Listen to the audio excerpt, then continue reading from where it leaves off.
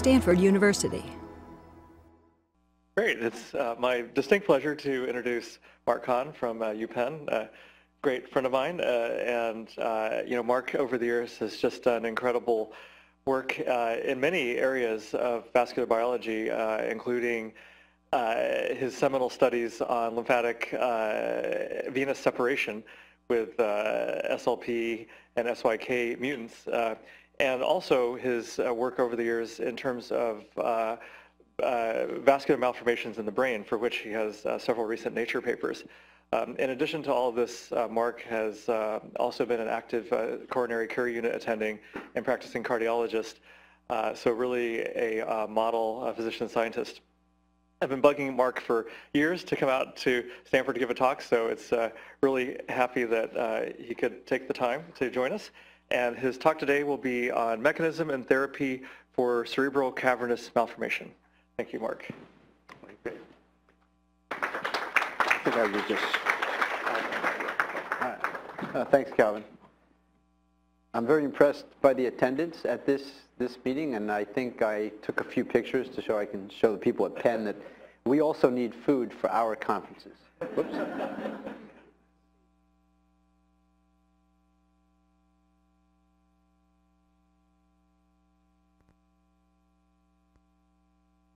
Good here.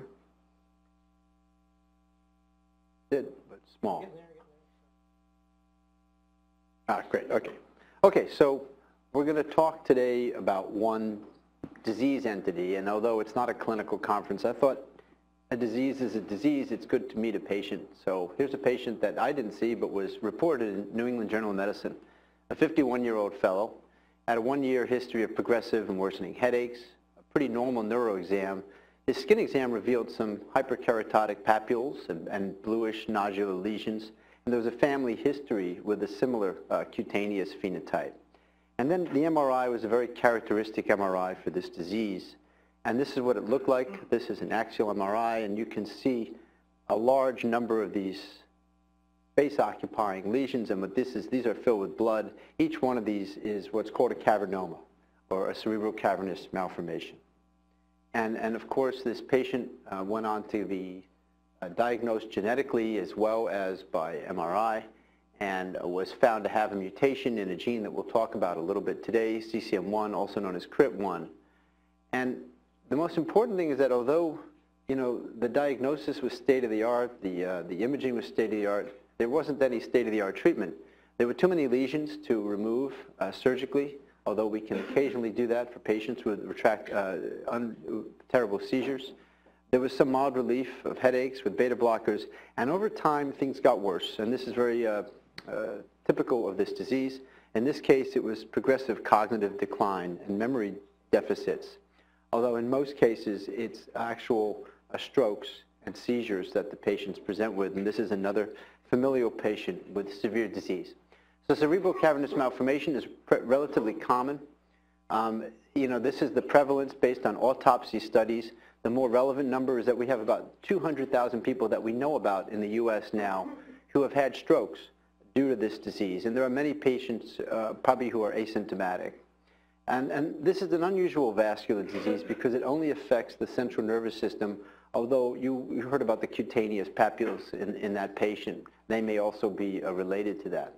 And there's no treatment for the disease.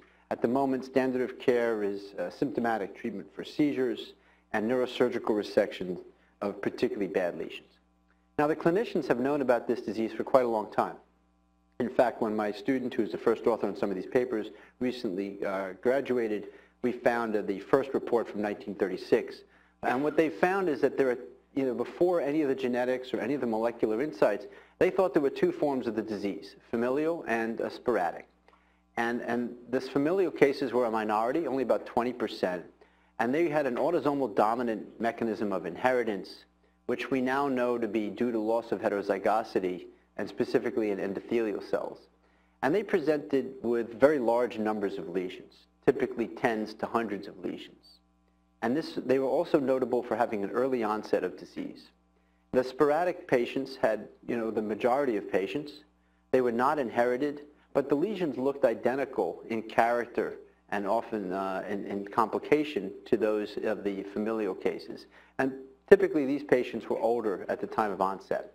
Now there's the one thing I'd like to point out that's relevant to some of the science that I'll tell you about in a moment, is that clinically, from the beginning, this was a very strange type of a genetic disease.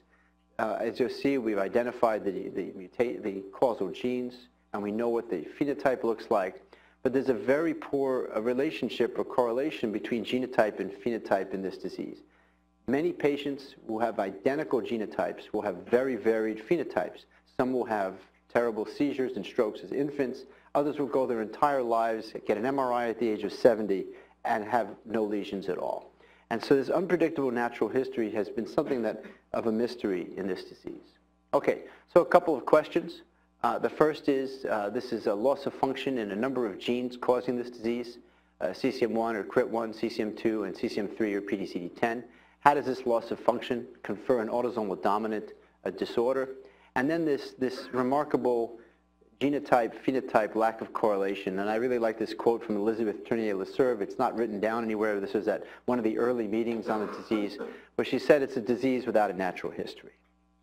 Okay, so today we'll talk about the disease in 3 different chapters, and you can follow some of this in published work if you're interested. And the first chapter is one in which we used basic organisms and basic approaches in developing heart to get at molecular insight. And this was important because, like many diseases, we could identify the molecular players and we could identify the disease in patients, but we could not connect how one was relating to the other. And then in the second chapter, I'll show you work that we did that extended from this developmental system using fish and mice to a mouse model of disease to further nail down the mechanism and relate some of the clinical findings that clinicians had established over many decades to molecular concepts. And then in the final chapter, I'll tell you about how this work led unexpectedly to an insight into the pathogenesis of the disease that explains the poor relationship between genotype and phenotype, and that we think is related to the fact that the microbiome and activation of innate immune signaling is a key driver of the disease pathogenesis. Okay, first chapter done by Zenon Zhao, a PhD student, now up at Boston doing his postdoc. Dave Ronsley, combined degree student, now at WashU doing his clinical work. So this is what the genes encode. They encode 3 proteins. We don't need to go into the molecular characteristics of these proteins other than to say that they contain domains that allow them to bind each other as a single complex. And that explains, again, this observation that patients with mutations in any of these genes present with an identical disease. And this complex sits in the cytoplasm, but there's no enzymatic activity to any of these proteins. And it hasn't been clear how loss of function of this complex results in any disease. But anyone in science knows that the lack of data doesn't result in a lack of hypotheses. So there have been many different signaling pathways that have been connected to CCM complex function, and many even pharmacologic approaches that have been actually studied in patients to see if they would reverse the disease. But most of this is without a lot of sound biology behind it. This is just a quote from Chekhov reminding me that if you have that many proposed mechanisms, you really don't know what's going on. So this is where we started back in 2009 with Ben Cleveland, a combined degree student in the lab. He knocked out CCM2 in the endothelium. And what he saw was that the mice all died by about E9.5, and that was because they didn't establish blood circulation. And the reason for that was a requirement in the endothelium to create this structure called a branchial arch artery, which connects the developing heart to the developing aorta. And when they didn't form in these animals, the heart would pump, but the blood couldn't go anywhere. And Shengjian Zheng saw the same phenotype when we knocked down CCM genes in the zebrafish. So this was very nice. It showed us that there was an endothelial requirement for the pathway. That was an important step.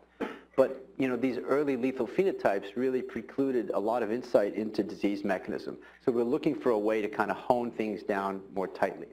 So what we next did was use a Cree developed by Binzhou at Einstein that allowed us to delete the pathway only in the endocardium of the heart.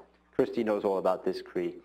And what we found was when we deleted the, this is in this case the CCM1 gene in the endocardium, that the animals would die, but they would die later in mid-gestation, about 12.5 to 14.5. And when we looked at 10.5, what you'll see in the normal heart is that you have endocardium, and underneath it is myocardium, this pink cell.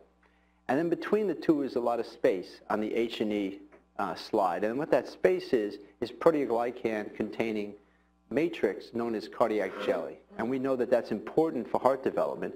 And when we looked at the CCM1 endocardial knockout, we still had endocardium and myocardium, although myocardium is thinner. But the most important difference that we noted was the absence of this space and the absence of that jelly.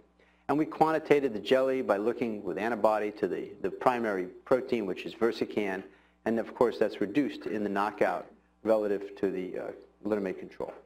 Okay, so this was a first kind of specific molecular clue, and that's what you're looking for to kind of get a toehold in your investigation. We knew now that there was some requirement for this complex related to, for cardiac jelly, and that the loss of the complex would lead to loss of the jelly, but we still had no idea how.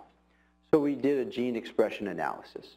And when we took these hearts out, and then the endothelium is about 50% of the transcript in the heart at this time point, a remarkably simple picture appeared. First, we saw a high level of ADAMTS5. This is a metalloprotease that is known to degrade Versican, the primary protein in cardiac jelly. So that made sense. And then all of these red arrows are targets or actual genes that encode KLF2 and KLF4. These are two related transcription factors that, you know, fortuitously the lab had been working on for quite some time in the context of other aspects of vascular development and function, especially response to fluid shear. So we looked at this in vivo, and indeed the levels of KLF2 shown here by in situ were very high. KLF4 easier to appreciate because we have a nice antibody. It's this nuclear stain. If you look at the endocardial cells in the knockout, you can see very strong green nuclear staining for KLF4. It's much weaker in the control animal. Okay, so that was interesting, and now we could go back to the fish where you can manipulate gene expression much more quickly to see if there was any causal relationship between these gene expression changes and this phenotype.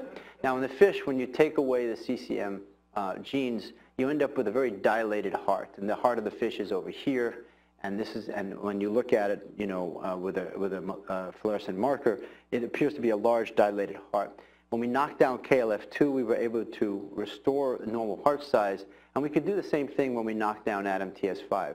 So that was useful, and it established a sort of causal relationship between these changes in gene expression and the actual loss of the complex. So now we had a little more molecular information. If we lost this complex, there was somehow a change in KLF2 and 4 transcription factor expression, an increase, and that resulted in metalloprotease expression that would degrade the cardiac jelly, resulting in cardiac defects. So now we needed to sort of connect these dots and try and figure out how this was all taking place. And the literature proved to be, you know, very helpful at this point in time. So as I told you, we've been working on KLF2 for some period of time in the context of fluid shear. And in that context, it was known to be downstream of MEK5 and ERK5, which is part of a MAP kinase pathway regulated at the top by the primary MAP kinase MEKK3. Now, MEKK3 had actually been identified, had actually been shown to be a direct binding partner for CCM2 back when Gary Johnson was examining MEKK and MAP kinase activities in 2003. And this was even before CCM2 was positionally cloned in human patients as a CCM disease gene. He actually called the gene OSM. And this had been sitting in the literature for quite a long period of time, but its significance not really evident. So the obvious hypothesis was that this interaction led to a change in this signaling pathway, resulting in a change in the KLF2 expression. And the inputs to this signaling pathway have been known to be shear stress in the endothelium and in many cell types, cytokines. Okay, so we then, you know, armed with this kind of information from the literature, we went back and we again approached this in the fish. The control fish has a nice small heart. You take away CCM1 and the heart dilates. And now if we reduce the MEKK3 levels with an MEKK3 morpholino, we could again restore the normal heart size. So this suggested that there was a causal relationship. And we were able to show this also in the mouse although it's a little more difficult. In this case, we're knocking out CCM1, but not changing the level of MEKK3. And again, you see this loss of cardiac jelly, which also results in loss of alcyone blue staining or versican protein. And if you take away one of the two alleles of MEKK3 in the endocardium at the same time that we remove CCM1, you can restore quite a bit of the cardiac jelly and the versican. And these animals live longer, although they don't survive to birth, than these animals.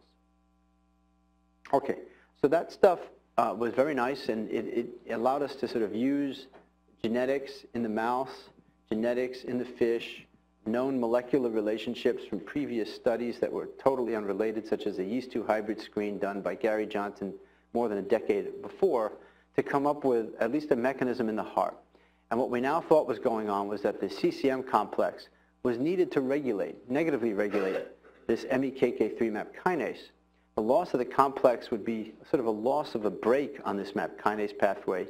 It would go into overdrive, express too much KLF2 and 4, too much ADAMTS protein that would degrade versican and proteoglycan, and then you would lose cardiac jelly and disrupt cardiac development.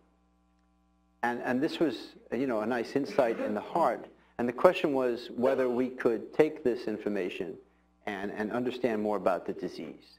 So this is the mechanism where it binds MEKK3 and is required to regulate it. Loss of the CCM complex and loss of the repression activates these transcription factors. Could that also be the basis for lesion formation in humans? And the next work, and all the work I'll show you from now on, was contributed by Alan Tang, combined degree student, very talented, in my laboratory, and also Zenon, who I introduced you to earlier.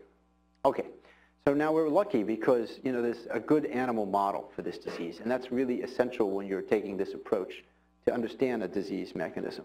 This is a picture of the surface of a human brain. This patient is being operated on by Dr. Issam Awad, one of our collaborators, and this lesion is going to be removed to help prevent a seizure.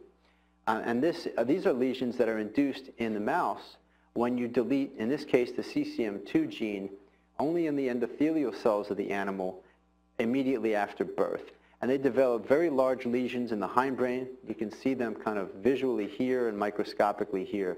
And these lesions look very similar and probably are almost identical to those that we see in human patients. So we took a look at the hindbrain endothelium after deleting the CCM genes. And indeed, what we saw was an increase in KLF2, an increase in KLF4. We didn't see an increase in ADAMTS5, but we did see an increase in ADAMTS4, a related metalloprotease.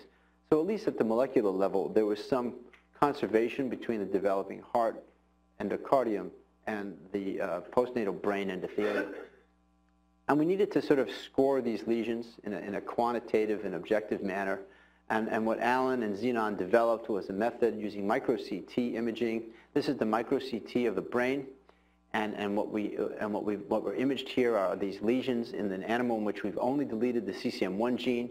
And you can see a very large number of lesions, and we can quantitate this in a blinded manner. And then when we removed one allele of MEKK3 in the parallel experiment to the one I showed you in the developing heart, you can see an almost complete reversal of the phenotype and prevention of CCM formation in these animals. And indeed, this is the quantitative lesion numbers. They go to almost 0. The animals that delete CCM1 in the endothelium after birth are almost all dead by 40 days after birth. And if you remove one MEKK3 allele, you restore survival to normal, and these animals remain healthy for life. So this suggested that at least there was a conservation of mechanism, and MEKK3 was indeed playing a key role. Okay, now we looked again at these putative pathologic gene expression changes, and they were reversed. KLF2 is back down to normal, so is KLF4, and so is the ADAMTS4 metalloprotease. And we went on and showed that KLF2 and 4 are indeed causal. If you remove one allele of KLF2 or two alleles of KLF2, you can prevent most or all of CCM formation in these animals. The same is true for KLF4. I won't show you those data.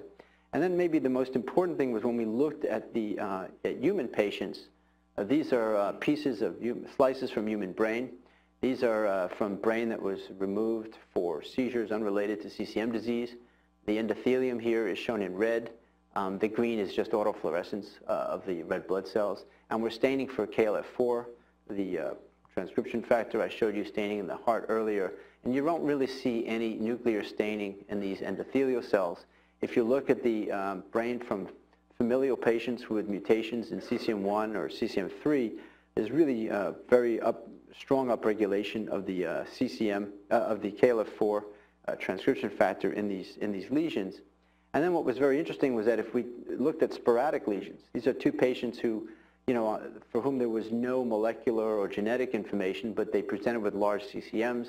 They were removed for clinical reasons, and we could see the same high level of KLF4 and also KLF2 in these sporadic patients. This is the KLF2 staining, which is not quite as good as the KLF4.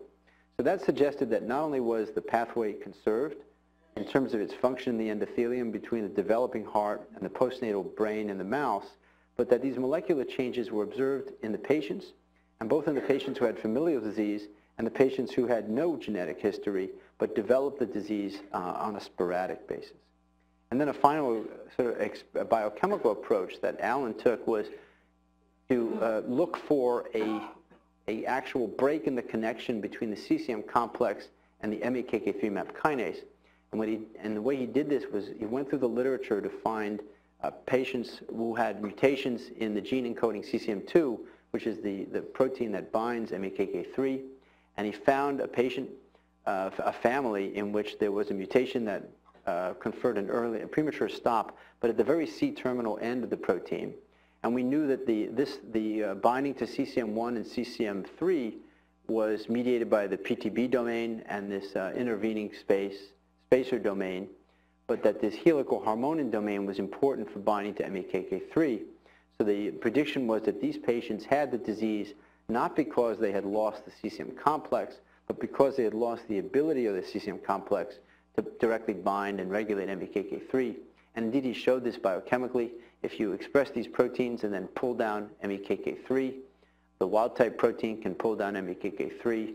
The mutant protein can maybe a faint amount, but almost no MEKK3 binding. And yet both proteins interact very well with CCM1 and CCM3 in a co-IP. So the defect in this family, we believe, is not an inability to create the CCM complex, but an inability of that complex to interface with and regulate MEKK3. Okay, so at this point, what we knew was that the mechanism appeared to be regulation of this MAP kinase pathway and these transcription factors. We can talk later. We think that the ADAM-TS proteases may play an important role.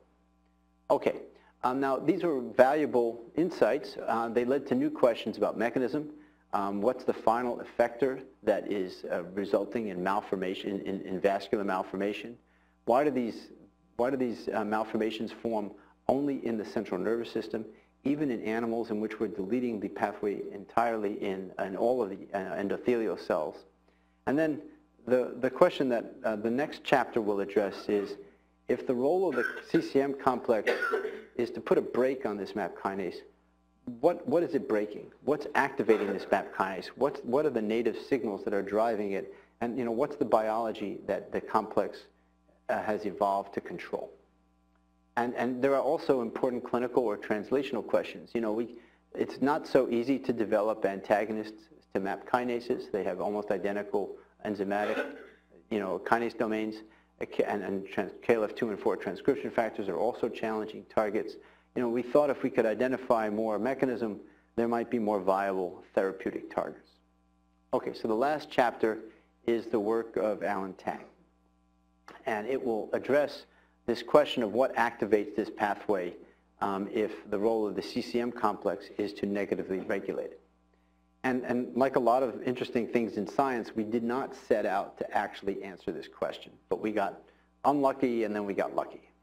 And the way we got unlucky was, well, at least from this perspective, we moved from one building at Penn to a new building at Penn, and when we did so, we moved into a new vivarium, or new animal facility. And we've been there for a few months trying to finish off some of the prior work when, we began to notice this very unsettling phenomenon. And that was that animals, that colonies that used to form very robust lesions at 10 days after birth, following induced deletion of the gene in endothelial cells, animals we call it susceptible, were now generating litters in which all of the litter mates look like this. There are virtually no lesions. So these animals were resistant or very different. And we could quantitate this, and this spread from, it was first noted in the CCM2 colony, then it went to the CCM1 colony, and this is, what it looked like is really an all or none phenomenon, in which there's a big spread, but all these animals have large numbers of lesions with a sizable volume, and these are animals from litters that were resistant, and their volume was virtually nil. So there was this very powerful change. Now we thought maybe there'd been some genetic drift, although these were the same colonies that we'd had at the original BRB building. So we back-crossed CCM2 animals onto Black 6 for 7 generations because we knew that was a susceptible strain from original reports that we and others had made, and changed nothing. The animals remained resistant even when they were on a pure strain background. So we thought this was a non-genetic environmental factor, but we really had no idea what was going on. And then we got some clues, and the first clue was, and the major clue was, we would occasionally get litters where almost all the litter mates, or all the litter mates looked like this. They were resistant, and then one animal might have one or a large number of lesions. And the animal that would have a lesion invariably had an abscess in the peritoneum. And this abscess is because the way we would induce gene deletion in these animals is to inject them, and we would actually try to inject them into the stomach. And one of the reasons we were doing this is we were convinced that we had to optimize our tamoxifen-induced deletion in order to make sure that that wasn't a reason for the resistance phenomenon. And as we did that, the needle would pass through the bowel on occasion, bacteria would be released into the abdominal space, and an abscess would form, a bacterial abscess. And in fact, this gram stain was performed by my MD PhD student. It's probably the only gram stain he'll ever perform. But it showed that this was a gram-negative abscess, like a typical abscess that patients and humans might get. And so we decided to do this on purpose. And we took animals that were from resistant parts of the colony, and we injected them with Bacteroides fragilis, which is a gram-negative organism known to cause human peritoneal abscess. And we found that many of these animals then became highly susceptible with large numbers of lesions. But there were quite a few, maybe a bit less than half, that were still resistant. And we called these responders and these non-responders. And when we looked at this, and this is the quantitated volume, you went to a pretty good number of animals that had sizable volumes of CCM lesions, but then a large number that had clear abscesses but no lesions. And the difference was that spleen weight.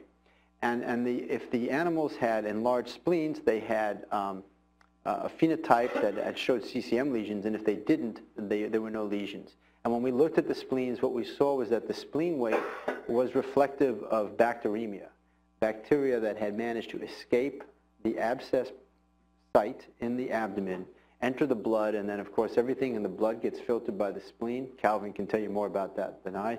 And they ended up with micro and macro abscesses in the spleen. So this was actually a pretty valuable result. Again, a serendipitous result, but one that was very informative, because what it said was that this isn't action at a distance. Having an abscess in your abdomen does not, by some magic, allow you to form a malformation in your brain. Instead, the bacteria have to escape the abdomen and enter the blood. And if they don't enter the blood, you don't get a vascular malformation. So that suggested that there was a direct connection for these bacteria to the endothelial pathway that we were studying. And this went back again to the literature. This is work from Bing Su, immunologist at Yale. He generated the first MEKK3 knockout animals and made deficient embryonic fibroblasts. And what he noted was that these fibroblasts were unable to respond to lipopolysaccharide, which is a major component of the cell wall of the gram-negative bacteria, and that this could be restored by restoring MEKK3. So the hypothesis became one that was remarkably simple, and that gram-negative bacteria that got into the blood could activate TLR4 signaling in endothelial cells through lipopolysaccharide and that became our next sort of hypothesis to test. And the hypothesis was that the upstream activator, at least in this mouse model, was primarily TLR4 receptors, which is the innate immune receptor for lipopolysaccharide, and that was the primary input to MEKK3, and that loss of this negative regulation of MEKK3 would allow excess activation of the pathway, but that the primary stimulant might be TLR4. Okay, so we went and began to look at this more directly. First, if this is all true, then we should be able to short-circuit the whole thing and just give the animals minute amounts of LPS. And in fact, this is extremely minute to prevent tachyphylaxis. And we found that all resistant animals, when given minute amounts of LPS, develop massive lesions. So that circumvented all resistance. And if you didn't have CCM deficiency, you didn't develop any lesions. So this wasn't something that LPS can do by itself. It can only do it in the setting of endothelial deficiency. And then we gave just one small amount of LPS at P5, knowing that from previous studies we could see the first lesions at P6. And when we did that, we could show that lesion formation could happen in a time as short as 24 hours. 24 hours later, we could see the onset of lesion formation in this hindbrain, suggesting this was a very, very rapid, maybe a direct mechanism. So we looked again at the endothelial cells from the hindbrain of these animals. As I showed you earlier, if you have a CCM deficiency state, like in this case CRIT1, KLF2 and KLF4 go up. If you give LPS to, and this is a very low dose again, to healthy animals, there's really no change in these transcription factors. But if you give LPS to the CCM deficient animal, then you get a synergistic increase in these transcription factors. And we know these are the causal transcription factors. So the question now became, is it LPS that's activating this pathway? And if so, is this all going through TLR4 and TLR4 on the endothelium itself? And so we could go back to the same rescue strategy that I showed you earlier for MEKK3 and the KLFs. In this case, we do a deletion of CCM1. These are in a susceptible colony. And you can see we get a nice lesion formation in these animals. If we take away in the endothelium only one allele of TLR4, there's a significant reduction. If we take away both alleles, it's gone completely, and this is the quantitation. So lesion formation absolutely requires endothelial TLR4 receptor in the mouse. Okay, so at this point we had a lot of very intriguing data, but stuff that was a little unsettling because it pointed to endothelial TLR4 receptors in neonatal animals, and one could wonder whether this is an accurate representation of the human disease, that typically arises in adult patients. So we were fortunate. We began to collaborate with Helen Kim and Leslie Morrison at in UCSF in New Mexico. And what Helen and Leslie had been doing was taking a look at a very specific group of patients in New Mexico, all of whom had an identical mutation in CCM1. And this is from a founder effect from a Hispanic settler there a couple hundred years ago. And again, as I mentioned earlier, it was known that these patients, although they had identical genotypes at the disease locus, had remarkably varying phenotypes, some with severe disease, some with no disease. And they were taking a classic human genetic approach, and they were asking whether a GWAS study, to look at polymorphisms, might identify genes that were contributing to disease penetrance and severity. And they looked at a large number of genes, and remarkably, the only thing that they found that was significant was a polymorphism in TLR4 and a polymorphism in CD14. And CD14 encodes a protein that acts as a co-receptor required to help LPS be loaded onto TLR4. And so Alan looked more carefully at these polymorphisms, and what he found was that they were both located in the 5' genomic region for each gene, and that they were actually cis-EQTLs that changed the expression level of the gene, and in fact they increased the levels.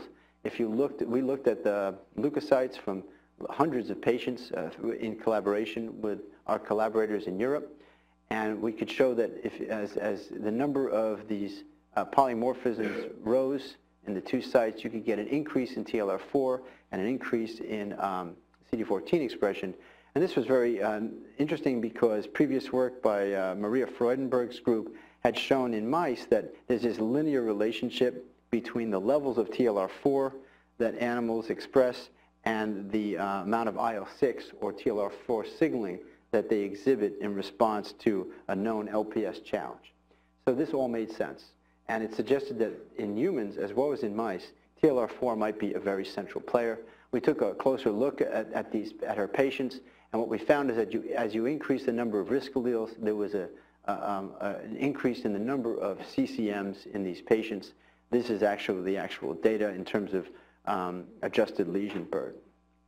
Okay, so this all led to a mechanism in which the major player for the activation of the pathway was TLR4 and the major ligand was LPS. So where's the LPS coming from in humans who are not being injected with tamoxifen and subjected to the experimental procedures that the mice are? So is it gut bacteria, which is where almost all of our gram-negative bacteria are to be found. And so we then went back to the mice and we asked whether they required gut bacteria to develop their phenotype, and we did this in a germ-free experiment. We took susceptible animals and we did time matings, and just before the time of birth they were harvested by sterile C-section and then fostered to either conventional moms or germ-free moms. And what we found was that when fostered to conventional moms, they developed large numbers of lesions. And germ-free animals, 7 out of the 8 germ-free animals developed little or no lesion formation, but we did have a true outlier. And this animal had a large number of lesions. You can see the lesion volume up there.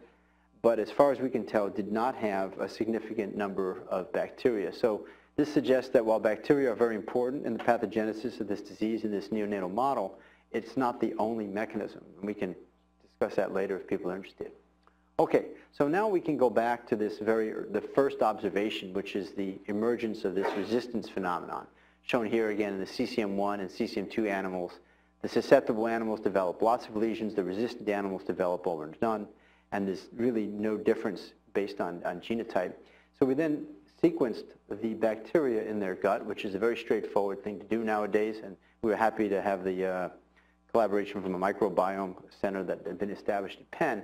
And what we found was, when we looked at this coordinate analysis, was that the biomes fractionated not according to genotype, but as you might expect, according to whether the animals were resistant or susceptible to CCM formation. And when we looked at the different types of bacteria that were present in these two groups, the major difference seemed to be in one group of gram-negative bacteria called S24-7, Bacteroidetes S24-7, and that animals with higher levels of S24-7, about 2 or 3-fold higher minimum, would have disease, while animals that fell below that threshold would appear resistant and not develop the disease. And it's a pretty, now we don't have this bacteria, but in the mice it's a pretty interesting bacteria because it's considered chalitogenic.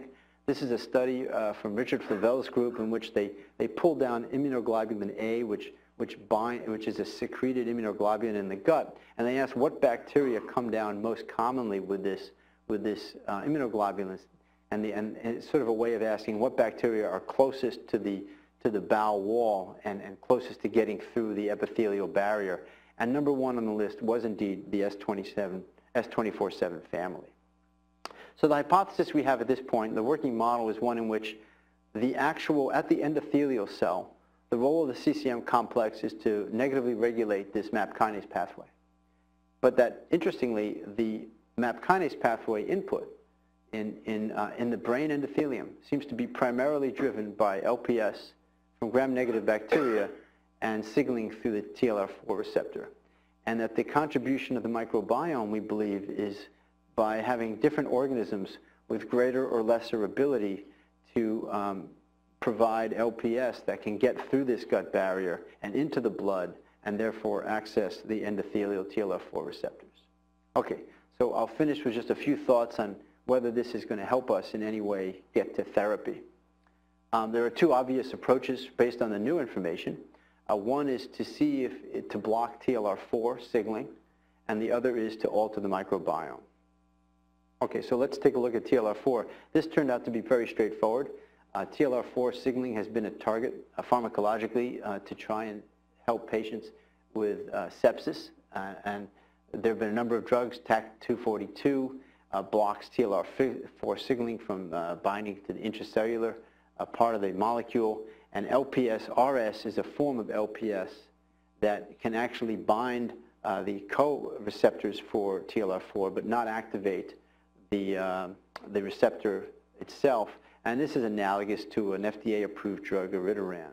And what we found was that both drugs were pretty effective at preventing CCM formation in this neonatal model. These are the animals that are given vehicle, and these are the animals given TAC-242. Very significant reduction, and a very similar reduction with the LPS-RS. So blocking TLR4 certainly works, and that's not surprising given the TLR4 genetics that we looked at. What about altering the microbiome? Because this is a much more attractive option for patients who have a lifelong disease in which, risk is not defined to a number of days or weeks, but actually, months and years. So we performed this sort of longitudinal experiment, and in this experiment, Alan took susceptible animals, and these were distinct male-female pairs, the same male-female pair. And they were mated, and the first generation of offspring was examined and quantitated for CCM formation. We then mated them again, and this time mom was treated with antibiotics from mid-gestation until the time that we sacrificed pups, and we looked at CCM formation in generation 2, which was given maternal antibiotics. And then after this, we simply stopped the antibiotics, and we mated the animals a third time, 4 to 6 weeks later, and took a look at generation 3. And the idea was that we would have a bacterial load that would go from normal to almost nothing and back to normal. But in our new animal facility, it appeared that the default microbiome was a resistant microbiome. So the question was, rather than having this take place over multiple generations, could we take the same animals and convert them from a susceptible to a resistant microbiome? And indeed, it's very, very effective to do this. So this is what the animals exhibit in terms of phenotype when they have no antibiotic treatment and have a susceptible microbiome. Antibiotics are much better than germ-free conditions. We can get almost complete lesion resolution with antibiotics. And then post-antibiotics, no lesions. Again, a resistant microbiome. And this is just an examination of the microbiome. The number of bacteria, of course, go back to normal in this third generation, but the S24/7 levels are significantly reduced once the microbiome is altered, and that corresponds to protection from the disease. So the hypothesis we now have is that it's not just the amount of bacteria that you have in your gut that will alter your risk or predict your risk, but it's a qualitative aspect too. And the type of bacteria and what kind of microbiome you harbor may be what is explaining the correlation between genotype and phenotype in human patients. And I'll just leave it with a few teasers about this because we're studying this actively now. And the only teaser is from Leslie and Helen's data, where for reasons that are not so clear, they decided to look at just classic cardiovascular risk factors in their New Mexico CCM cohort. And they looked at, sex, obesity, diabetes, blood pressure, cholesterol, smoking. And they only found one factor that correlated quite strongly with risk, and it was obesity. But it correlated in an inverse manner to what they might have thought. The more obese the patient, the less likely that patient was to get disease. Not more likely, but less likely. And this is what, the relationship between BMI and lesion count looks like in all patients over 18, and this is in patients from 18 to 60. So a pretty strong correlation. Now, we don't really know the mechanism for this, but we are speculating that it relates to work done by Jeff Gordon's group and some others a few years ago, in which they looked at both humans and mice, and they found that that lean humans and mice had high gram-negative microbiomes, while obese humans and mice had relatively high gram-positive and low gram-negative biomes. And in fact, if you take humans or mice, but these are human data, and you put them on a diet, as they become leaner, their microbiome shifts and becomes more gram-negative. And then when they go off the diet, it becomes gram-positive again. So the hypothesis we have is that the protective effect of obesity is because it's actually altering the microbiome. And there's another piece of evidence that if we alter the biome, we can alter the disease risk in these patients. And so that's kind of where we're going now. Our first order of business is to understand the role of the microbiome in the human disease. It sounds a little more straightforward than it is. It's the first human work my lab's done. It turns out to be quite difficult, even though all it amounts to right now is getting fecal samples from patients all over the country who have been characterized at the genotype and phenotype level. And we're going to look at their microbiome the way we did in the mice. And we're hoping to correlate the severity of the disease with different microbiomes, and specifically, identify protective versus susceptible or pathogenic microbiome components. And that will be very interesting because if it works, fecal transplant for these patients is not an unreasonable approach. Other future directions that we can talk about if people have questions, where we think that the gut barrier is an important component here, probably the mechanism by which the biome is exerting its effects. And then, of course, we still need to understand at the endothelial level why these caverns are forming and why they're so specific to the central nervous system. And I've mentioned just about everybody here. Alan Tang's really done the lion's share of the work. We've had a lot of good collaborators that I've mentioned as well. I'm happy to take any questions.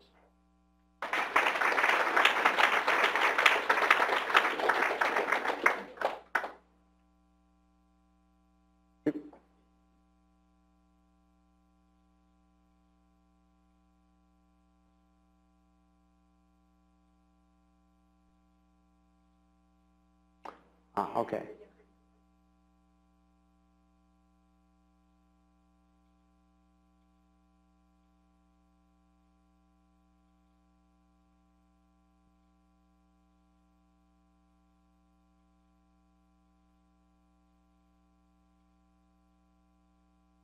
Okay, so the question is whether we've looked at sources of LPS other than like the gut, which would be something like the mouth, and whether the microbiome could be acting not just through LPS but through changing the whole cytokine environment. So we thought about, it is important to think about the mouth and other sources, but to be honest, it's so complicated getting samples from humans that we started out with grand schemes, and now we're just lucky to get a piece of poop in the mail. So we've restricted our ambition to something that we think is feasible, because our biggest worry actually is just power. We think the human microbiome, of course, will be much more heterogeneous and diverse than mice that all live together and eat each other's poop. And so, there's a sort of statistical challenge there. Will we get the power that we need to resolve differences in biome? And certainly the cytokines are important. I think that's why we saw an animal in the germ-free group that had disease. And I'm sure that some patients will have disease that is not related directly to microbiome, but to other reasons, for having a high cytokine level.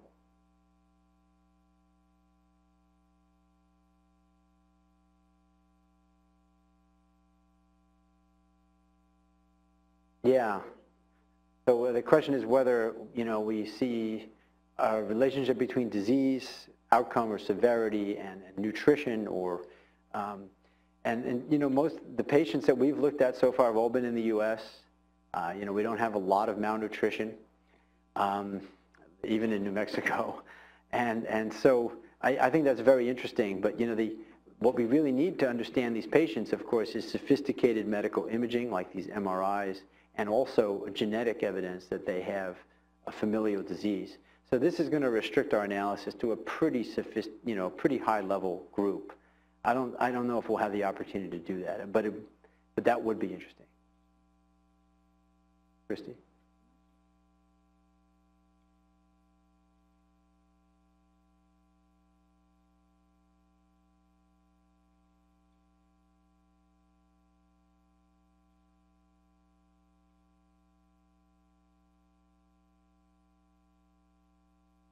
Yeah, we think it is. Actually, it's a very interesting question that we've kind of pursued a little bit in the lab.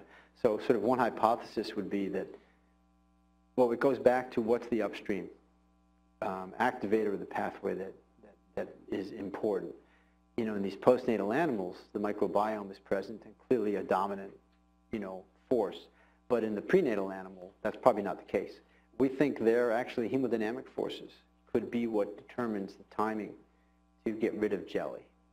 As hemodynamic forces rise in the, in the growing heart, that might be the cue that drives enough MEKK3 signaling, KLF2-4 expression, ADAMTS expression to begin to degrade and then eliminate cardiac jelly. So you can almost imagine that that's how the system is tuned by hemodynamic forces. That's a hypothesis right now. Go ahead, Marlene.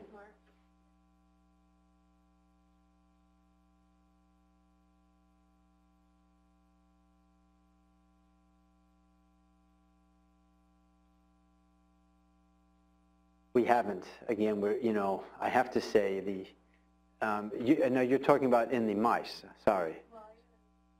So, you know, right now, yeah, we kind of feel that the mice, we've established what's going on in the mice, and we've focused on the humans, and we're really just trying to get the actual biome samples from as many phenotype, genotype patients as possible.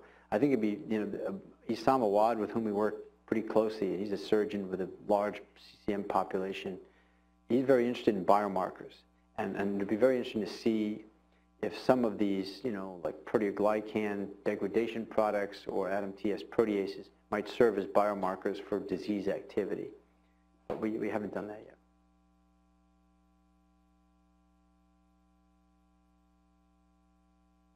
yet. Yeah. Well, if you were reading really quickly in that slide that had 20 different actual therapies, believe it or not, statins were proposed as a therapy for this disease before the relationship to KLF was established. And that trial has been halted because it's definitely not better, and it might be making them worse. We haven't looked specifically at patients with and without statins, but I think it's an interesting thing to do. It would be predicted to make things worse. Calvin? Are there prospects for... yeah, that's a really good question. Yeah. So this is, you know, every time you make like a step forward in an animal model, you find a limitation. So our limitation right now is that we have a very robust model for lesion genesis in the neonate, but we cannot follow lesions very carefully. The reasons are primarily we can't generate lesions efficiently in the adult, and that's a very interesting question. We could talk about why later. We think it has something to do with a requirement for some endothelial proliferative baseline, and without being able to generate adult lesions, we really can't follow them over time. But this is an important clinical question. The patients who are, you know, following this, they're not only interested in not making new lesions, they're interested in getting the hundreds of lesions they have to, you know, not go away or not be symptomatic. So we don't know the answer yet. I just don't know. It's going to be very interesting to see whether this is reversible. All right, thanks everybody.